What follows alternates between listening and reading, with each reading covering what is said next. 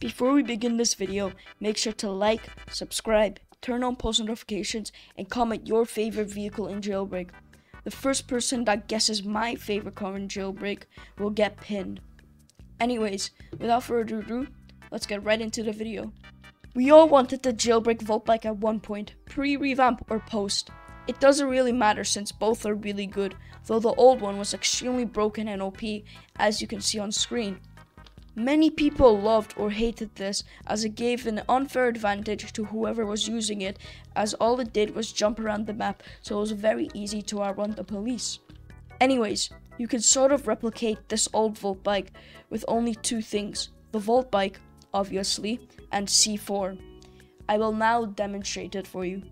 Here I am on the Vault Bike. By the way, I am on an alt account, so this account does have the Vault Bike, while my main account doesn't. So, to perform this glitch, head over to any gun store, whether it be the one in town, city, or Crater City.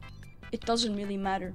Once you're at your desired location, enter the gun shop and go into this little bomb menu section thingy and equip the C4 along with some ammo, as you do need quite a few if this is your first time trying it. I actually equipped the rainbow texture as it's nighttime, which is unfortunate, but it does make it easier to see, luckily. In the following part, watch extremely closely, as you do need to pay attention, as the slightest mistake can cause the glitch to not work. So, to do it, you need to get on top of the Vault Bike and equip your C4, zoom into first person, and place the C4 right at the tip. Something like this. Sorry, I meant something like this, as the last one was positioned incorrectly and did not work.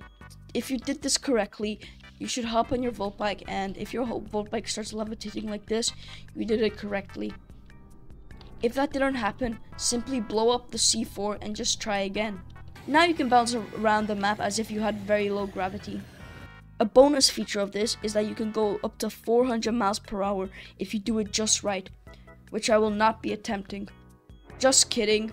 Now enjoy the next 20 to 50 seconds of nothingness.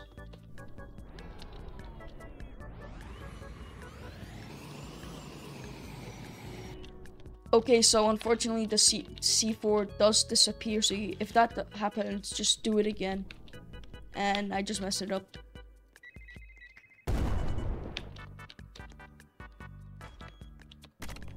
Okay, I did it correctly this time.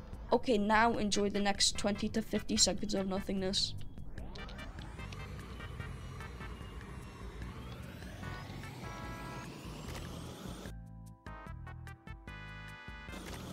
As you can see, I almost made it up to 400 miles per hour, which means it's extremely possible. Anyways, this is the end of the video. If you enjoyed, consider subscribing, as it helps me out a ton. See you in the next one.